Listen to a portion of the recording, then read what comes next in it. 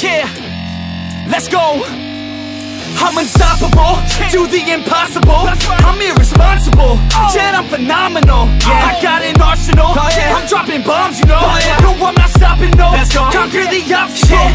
To the top, here I go, think I'm chosen to be the king of rock, think the people have spoken. I can hear the tick-tock of the clock, I'm in motion. So now I'm gonna pop, causing all this commotion.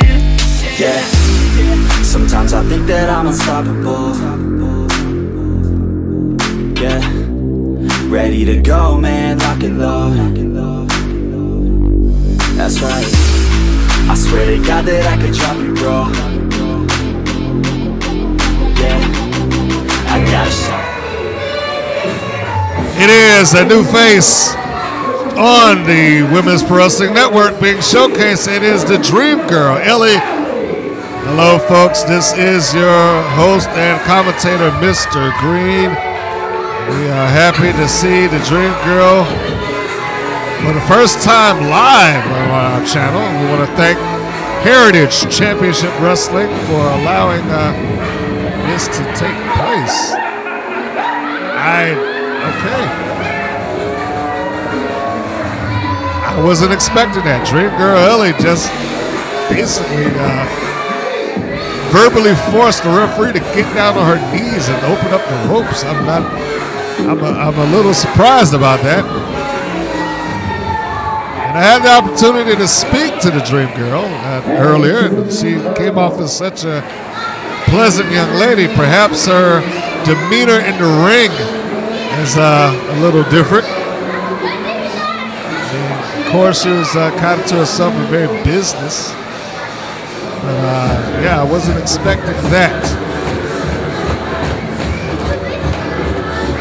Needless to say, I was aware of the lineup here, and what we have, for all intents and purposes, is a showcase between two talents,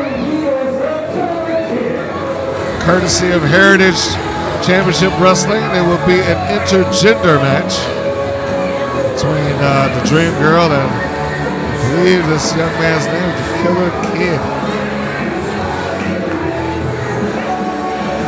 He steps into the ring.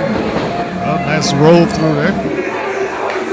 This match taking place in the Landmark Arena, most notably, place that AJ Styles made famous.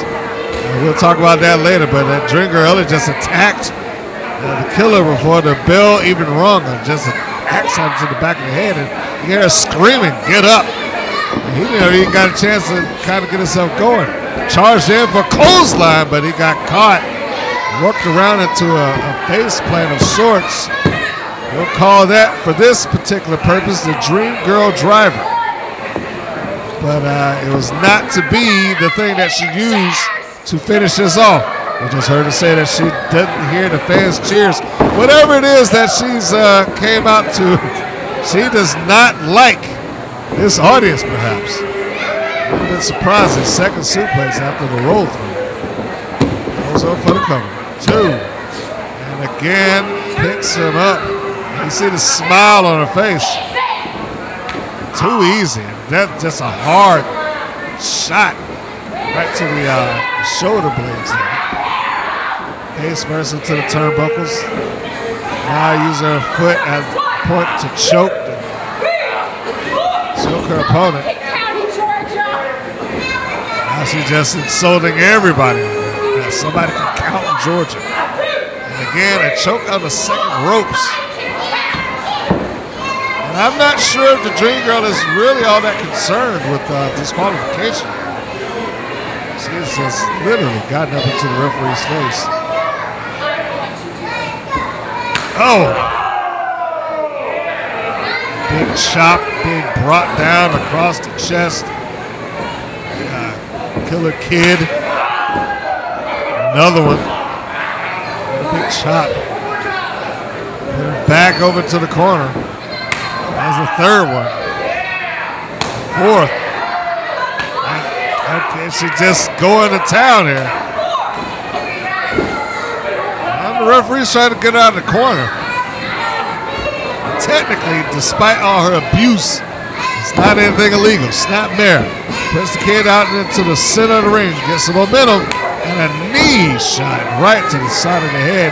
That may have knocked her opponent out. The referee is hesitant to go down. And I can see why. She just counted a useless 2 count when Ellie just picked it back up again. Goes for a clothesline duck underneath. And she comes back off. Rebounding clothesline to the back of the head. And again, Dreamgirl Ellie picks him up off of the mat.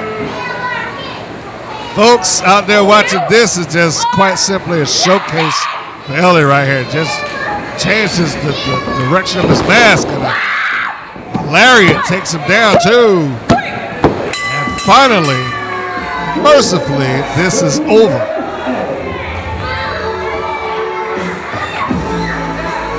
Clearly, she had no time to waste. Well, actually, I take that back. She had plenty of time to waste. But she had no sympathy for her opponent, and she doesn't now. Look like she's taking the back. Maybe she thought better, but she was unlacing the mask. Perhaps she's not going to. Ceradox has come to the ring. I don't know what this is about. Ceradox has come out, and now she's firing off chops right to the chest. And perhaps Dreamgirl, no, standing Uranagi, and now she's kicking him out, screaming, "Get out of my ring!"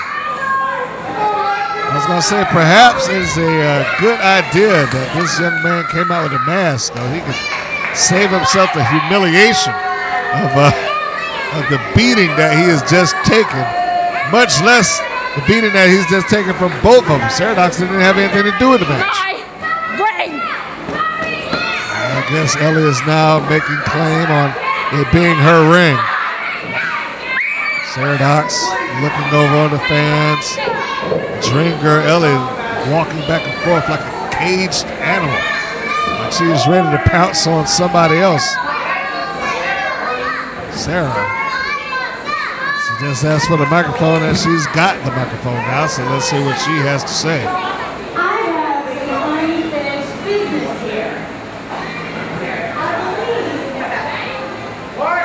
that I need to discuss a match with Crystal Rose about a match of inconceivable horrors. So get your bitch ass out here.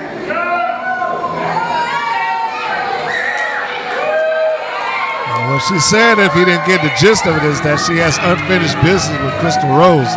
These two had a pretty hardcore match not all that long ago, which Rose, I believe, came out on top. And now, Ceradox is talking about they've got a match upcoming titled A Match of Inconceivable Horrors. Not sure what exactly that would entail. Dreamgirl, she's still walking around like she's looking for prey. Now we got Rose and Ceradox face to face again. And Dreamgirl just parts the seas, so to speak. And now she's got the microphone.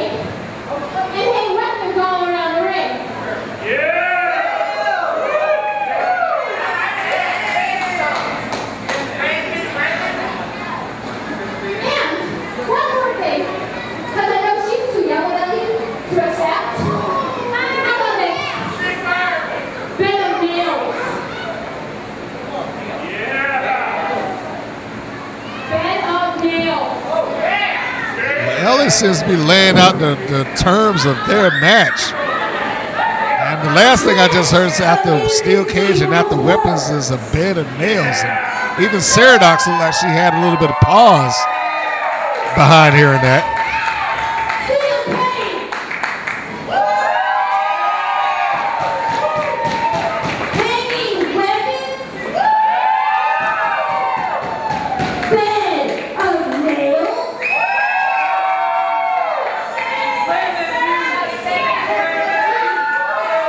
Ellie's over there, John, saying that she's too chicken to accept it.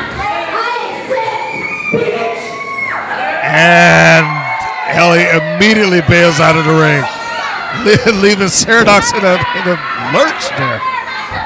And she's out. She's gone. And now Ceradox is stuck with the match. And you can see her walking off. She's saying pan of nails.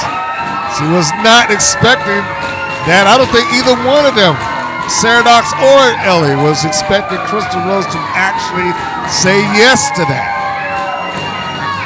I mean, a steel cage, weapons, and all of that is bad enough, but a bed of nails,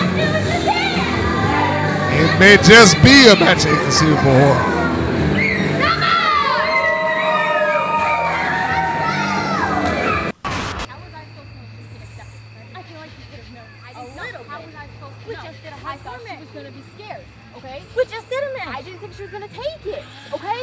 It's not that, it's literally a steel cage, weapons are around the ring, who cares, and a bed of nails, okay? It's not that big of a deal. Stop saying bed of nails so nonchalantly. It's I'm nonchalant cool for me. I'm cool. I'm not the one in this. You know what? This isn't my problem. You have fun. Are you? What